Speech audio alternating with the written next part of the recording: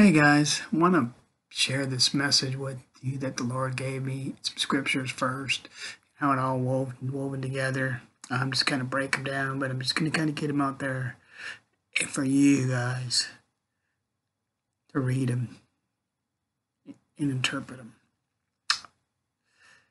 It started with Isaiah 19, 8 through 23. Then shortly thereafter, and it was early in the morning prayers about a week ago, it was Matthew 19, 8 through 23. And then just a couple days ago, it was woven into it. The story was Revelations 19, 8 through 21.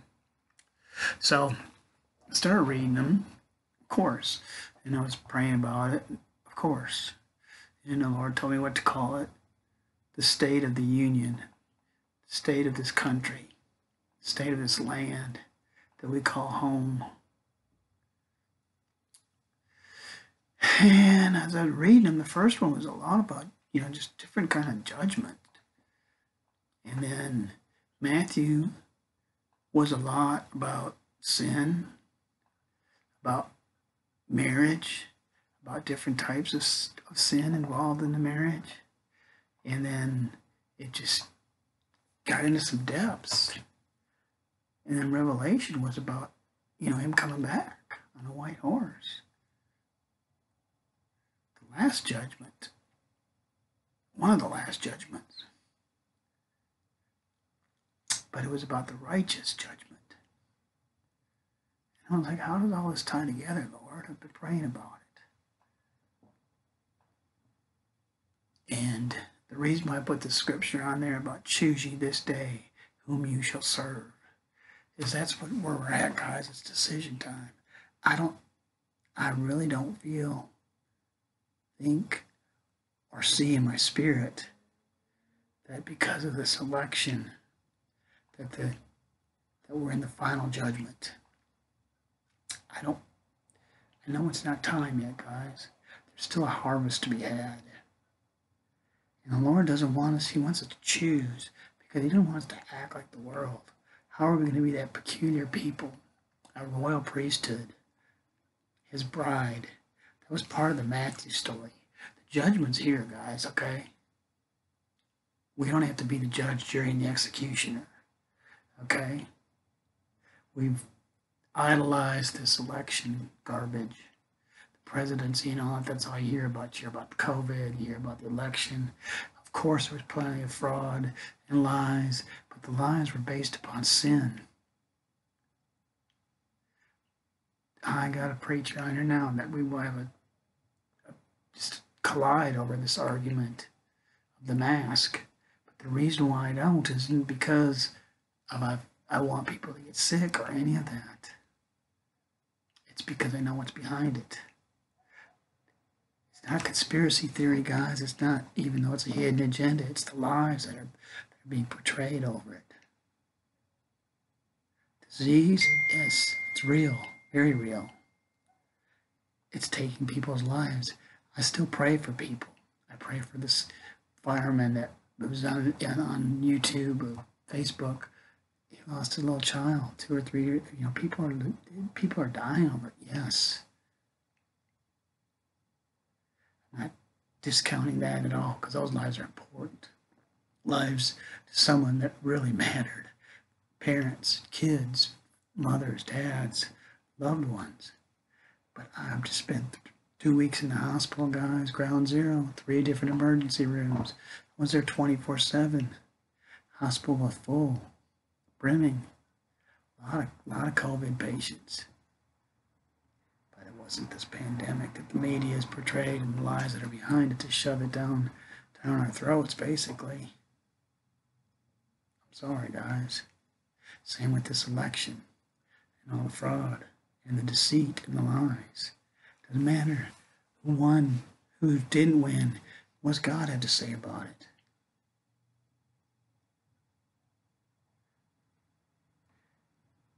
I'm not changing where I stood on this.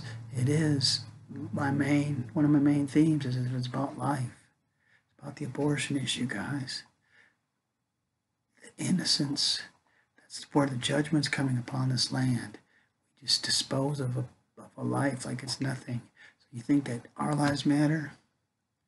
Guys, this is a silly way to say the argument, but this is kind of where I'm at. It's like, I'll probably have to repent later, honestly. This would be what I would say to a lot of these people that are pro-choice. Aren't you glad that your parents chose life and that you weren't a statistic in an abortion? Because you wouldn't be here to have this lame argument. If it's such a good thing, then why not CNN or Cuomo or whomever some of these yahoos are, take us into one, film it. Let's see. I'm just telling you. Okay, so then fast forward it. Does any life matter? And then even this stimulus check, even the word doesn't even sound good, does it? Does it sit well with you? Man, I don't know if I want that $2,000 or whatever it is, dirty money from the same people that locked us up. Come on, guys. We're arguing and looking at, that's what the enemy wants, is to look at all this portrayal of stuff, the lies, so they can bring in fear, torment, argue. Just insane stuff, guys. Church is doing it. People in the church are doing it just as much as the world is. How are we going to be different? How are we going to be the light? We better start choosing, guys. We better start choosing right. We better start choosing God, Jesus, the Holy Ghost, and His Word. Choose ye this day. Judgment's coming. It's here at the door. But so is the harvest, guys. Because Jesus is saying, come on home, guys. That was the part about the bride. When you get married, you want to treat your wife real well. You want to be a special occasion. When my wife and I got married, we didn't have a lot of money. And so, unfortunately, we didn't have the wedding that neither one of us would have liked to have had. But I still did the best we could with what we had. And then some. I wanted to be special as I possibly could. Some people that, I was just young.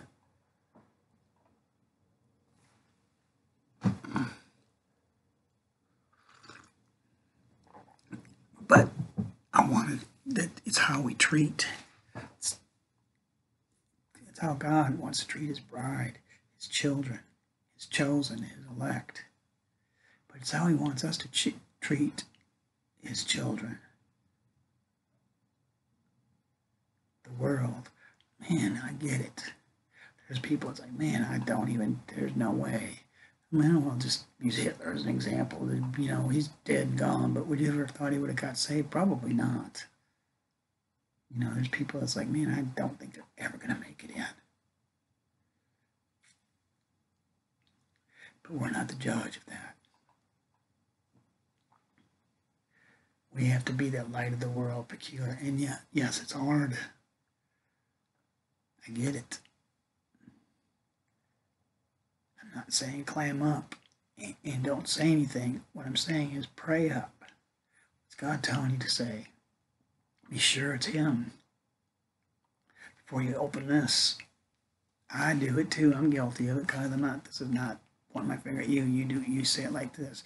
I've said some stuff that I was like, man, really, Lord? Not a lot, but there's been some times when it's like, man, it was probably an error. I've had to pray. I've had to repent. I've had to change some things. Some things I won't change. When I know that it's a constant, it's the Holy Ghost that told me to say it. For God, Jesus, the Holy Ghost, or His Word. I'm not mealy-mouthed and backing down on that. I'm not taking back. But also, at the same time, we've got to lose our attitude. Because we've idolized a lot of this stuff. And it's become a mess.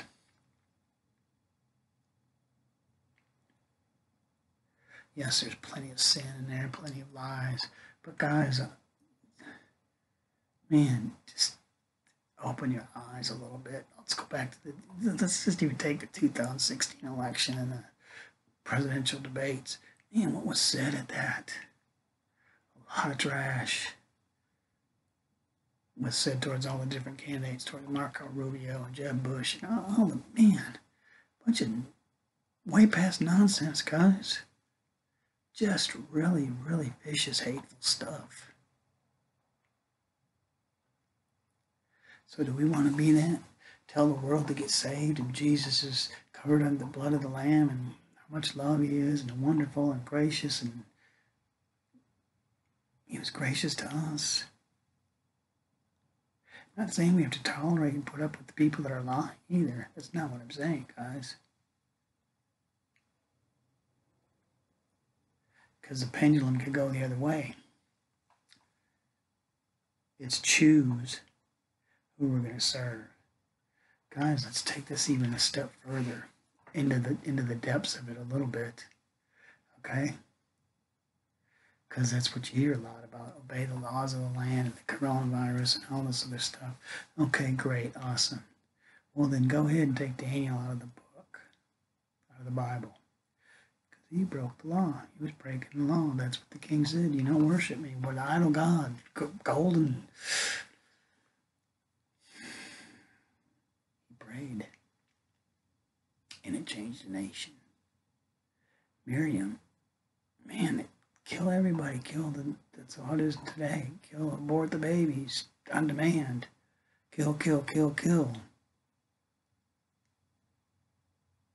Lust of flesh. Have sex with anybody, man, woman, or beast, or whatever. And if you have sex with another woman and you don't like the outcome of it, and you created a life, we'll call it a lump.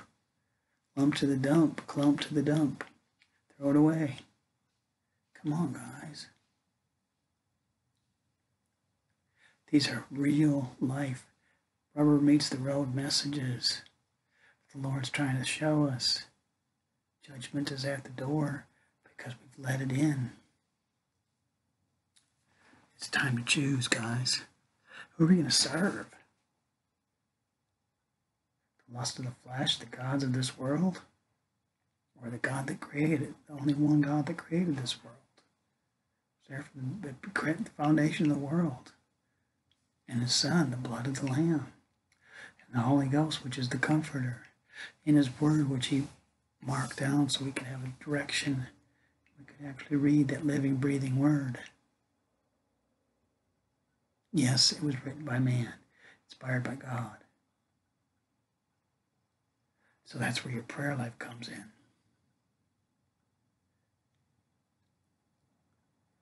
Get a hold of him. Ask him. Don't ask me. Don't ask some other preacher. Don't ask your pastor of your church. Don't ask your wife or another saint. Ask God. Oh, it doesn't hurt to ask. It doesn't hurt to have the accountability at all. You know what I'm saying? And there's some good men and women out there. And yes, you should, take counsel, wise counsel. If it's wise. Don't go that other route and say, oh, well, because they didn't agree with me, it's not wise. Take it to God. Jesus, the Holy Ghost, and his Word. That's where the choosing comes in, guys. Choose ye this day. Choose well. Take it to him. We all have to, guys. That's what I'm saying. I'm going to have to listen to these outright, it's just, man, idolized this. I'm going to end with this, okay? Long story. Diabetic, and I didn't realize there was a wound in my toe. It was underneath in the bottom, and it got infected. And by the time I got to the hospital, guys, and I looked out, my foot was hurting, and it didn't look bad. And then one day it just blew up. I'm going to use this as an example. Probably can't see it, but this is a red can. I mean, it was I was all the way up to almost to my hip. Red, ugly. My toe was, everything was ugly. Red. Blood red, dark red, seemingly. And I told my wife, I said, I'll be fine as long as the doctor doesn't come in, the one that was thinking about the surgery, and they were talking about it, and it's a long story, but as long as he didn't come in with a bolt cutter and a hacksaw, I'll be fine. Well, guess what he did? I'm like, dude, long story, but I was like, no, get rid of the infection first. I want their friend. Made him sit there. I sat a week I went through about 60 to 80 bottles of antibiotics, guys, or whatever they are, those big bags. Not the first week, over a 2 week period, but man, I was getting 2, 4, 8 a day, you know. I mean, man, towards the end, I was getting them all the time. Some of them were 2 and 3 hours long, and they were doubled up and piggybacked. And within a week, it died down. I released myself against medical advice. I told them, no, you're not cutting it all off. They wanted to cut me. Well, let me know you can do is push the infection around. I'm going to wake up, and you can say, oops, sorry, we had to cut your whole leg off below the neck. Yes, I had to have the operation. This is where my point is I'm getting to. But we have to get rid of the infection first. And that infection is the sin that we're living in. We let it in, guys. It's masquerading as lies, but it's really sin. It's not just the election that they're lying. It's the coronavirus that they're lying about. It was weaponized to destroy us as a country, as a land, as a Christian nation. What its main goal is. Why? Because the enemy's behind it. Come on, guys. It's not a well, this is not, wow, I could have had a V8. It's an old commercial. And you old folks probably remember that. Wow, I could have had a V8. Wow, I could have had Jesus, God, Jesus, the Holy Ghost, and His Word. Better choose well. Better choose real well. So, we've got to get rid of the infection. And I did go finally have the operation. About this much of my toe they cut off. The surgeon was great. It was awesome, honestly, for an operation. And nobody wants to have an operation, but I got very, very little peeled off. But the first hospital, the first doctor was like, man, you're going to lose your toe. You're going to lose part of your foot. You just whack. Man, all they were going to do was push the infection farther up and in till I couldn't find a stopping point. Might have been my neck. Cut my head off.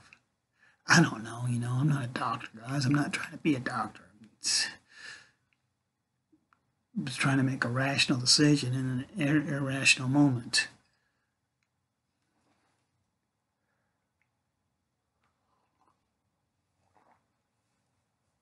Got rid of the infection.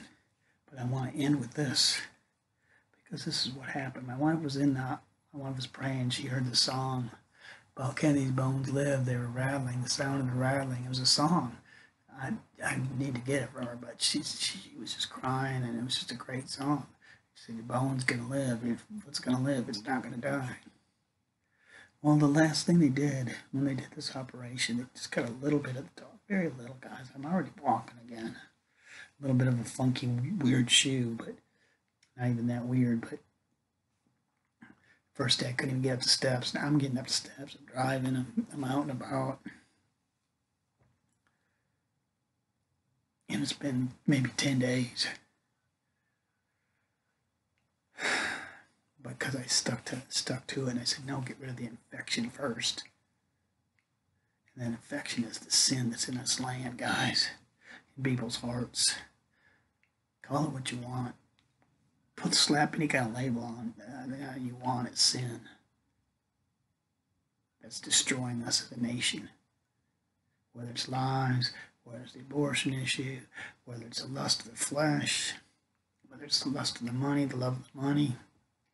And it's not conspiracy theories, guys. It's the truth and the reality. It's the sin within that's destroying us. So choose to get rid of the infection that's destroying us as a nation. Not just because of the election. Been chewing us for a long time, guys. Used to be able to stand and pledge allegiance to the flag and pray in school. I was a kid. Man. Now you worry about your kids getting shot at school. Alone praying and pledge allegiance, you know. Back when I was a kid, it was just, you know, stupid fist fight stuff, you know, or whatever, you know, or just stupid kid stuff. Some of it was stupid, or just, you know, stuff.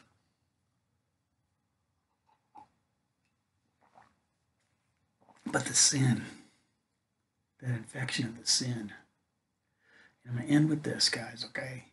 Did the operation. The surgeon was great. Talked to my wife, talked to me before, answered while I was out in sleep or whatever, way out. Really, honestly, I felt really way out. Put me under pretty deep. They had talked to my wife for about 10 minutes. Everything was great. Cut off, just about, a little bit, very little. My toe doesn't even, looks a little ugly, but not real bad, and not that much is missing. But they snipped a little bit of the bone that was still in the foot. They took off what they thought was infection to make sure they got below the infection. Took a little bit off and did a biopsy on it. This is how the infectious doctor described it. He said, they did some really good testing at the other hospital to make sure that I had blood flow, sonograms or whatever. He said he was glad because he said no matter how much medicine we put in, he said if there's no blood flow, he said your bone doesn't get a lot of blood to begin with in the feet. But if you don't have blood flow, no matter how good the medicine is, no matter how good the Word of God is, no matter if your ears are clogged with the lies, your heart's clogged with sin, your mind's cluttered with who won the election, who didn't, listening to the lies that are portrayed. Okay, so you can't get in. I need to go back to that thought in a second.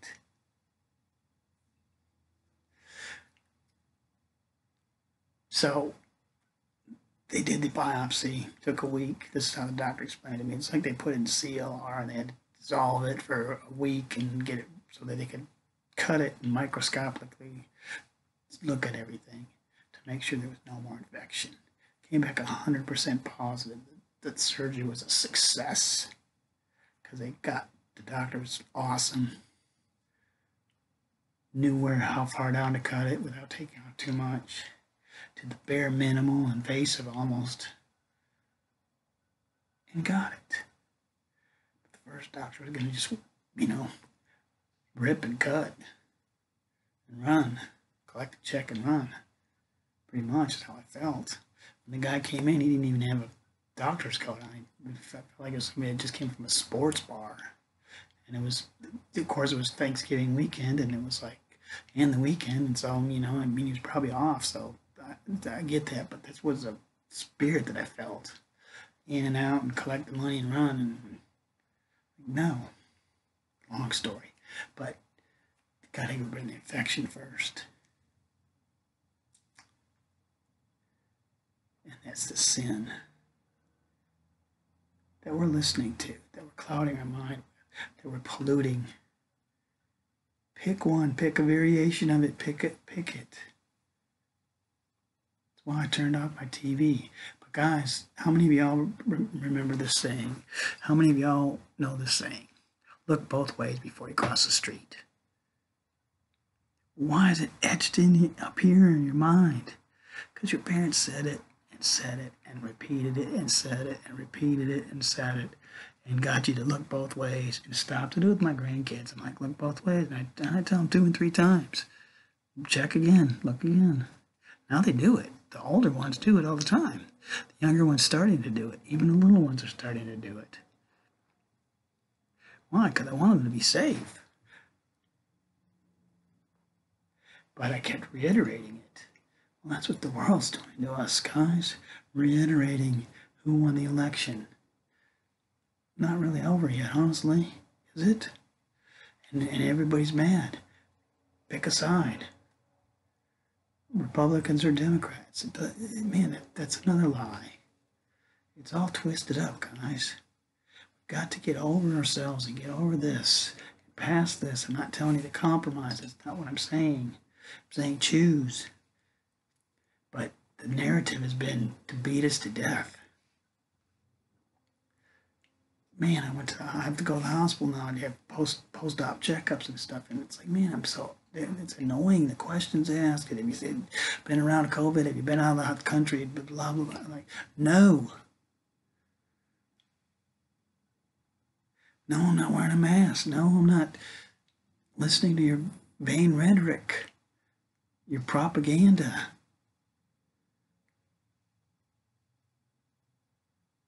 I'm not saying the disease is propaganda, guys. It's a real disease, but it was man-made for one, pretty much, right? Released on us, right? Why? Man, it got pretty twisted up. And it is killing people. It's destroying them. Their lives matter to the people that released it. You know, guys, come on. It's time to just choose. Pray about it. What's God telling you to do? What's God, Jesus, the Holy Ghost, and His Word telling you to do? What do you tell Daniel to do? Open your window and pray, dude. Go ahead. God's plan wasn't to save his butt from the lion's den. God's plan was to change the nation, to change the king's evil heart.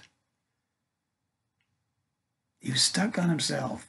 Pretty much a little bit past that, though, guys. And he was rich and had plenty of money. Read that in some of the scriptures I just told you about the rich man. The judgment's here, guys. Nothing to do with God wants you to have nice things and even be wealthy. Possibly. Most of us aren't because there's a reason, because it'll get in our heart, honestly. But that's just me. That one's free. But so it's not the money. It's the love of the money. Dude was filthy rich, gonna make a go. He wanted everybody to bow down to him. It's brilliant and just, man, look around, guys, how this world acts. Movie stars and football players, and man, talk about attitudes. I'm gonna end with this. It's one of my favorite things now. I'm gonna get a bumper sticker. I'm plastered up across my forehead, honestly. I won't even use a bumper of a car. It said something to the effect that I don't care if you know the whole Bible and you can quote every scripture. I don't care if you know the Greek meaning and the Hebrew meaning and you read the Dead Sea Scrolls and you're even the guy that dug them up. If you haven't even opened your Bible and you act like you never read it and your life portrays that, you live your life like you never read it. Just read Matthew 20, guys. Read Matthew 21 too. About the marriage supper of the Lamb. What happened to the people that took it lightly, that didn't choose well. Their outcome wasn't well either. Read it. Churches don't want to tell you about that. In the Bible.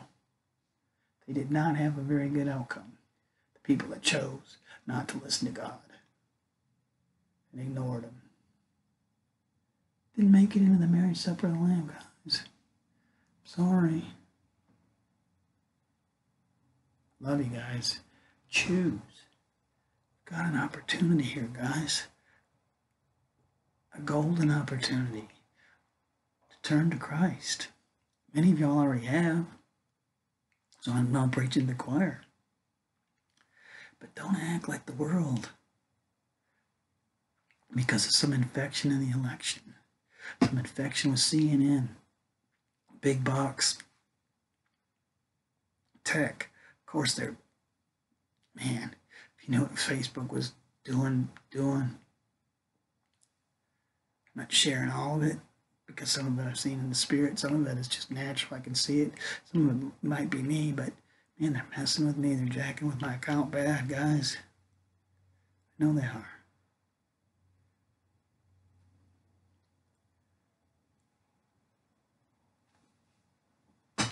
But it's irrelevant because I already chose. I chose who I'm going to serve. I'm not going to change. Can't. Can't, won't. Don't want to. It took me 40 years to get here to make some of these decisions. But that's for me and my household. It's for me. Start with me. And then my household. We're going to serve you, Lord. As I pray for everybody in my household. I pray for you too. But look at that video I got out. I'm praying for you. That would be Jesus, your advocate. He is ever present before the throne of God, praying for us. So you think we're not going to win? Nothing to do with this election. You think the outcome's not going to be good? For those that choose life much more abundantly? Of course, absolutely, guys.